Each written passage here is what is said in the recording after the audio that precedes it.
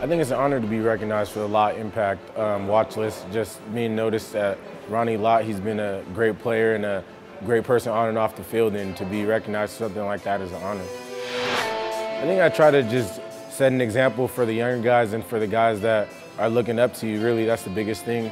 Try to be accountable and try to be consistent in what you do every day.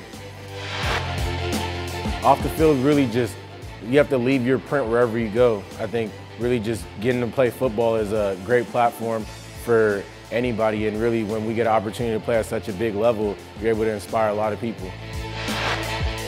I've been blessed my whole life, and I just want to make the best out of those blessings, really, and I have to approach every day with that urgency to do the best I can. I think my family, first of all, and then my mom and dad, and my brother's been a big role model in my life.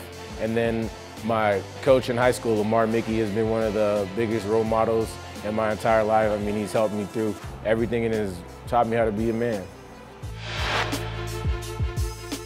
I would have to say tenacity, because that can go in with everything. And I mean, you have a tenacious effort in everything you do, whether it's you perform great or perform bad, you're going to keep going at it to do the best you can. And I mean, that's all you could ever ask for. I think really just motivation and trying to have self-motivation. That's the biggest thing. Writing down your goals, setting up goals that you know you can achieve, and really believing in it. And another thing is just believing in hope. I mean, we talk about it a lot here. You have to have hope and believe in that hope. I think a great work ethic, and also trying to be consistent. I think those are two main things I've worked on my whole life. And I mean, I've had a lot of people that have helped me in life to get to where I am now.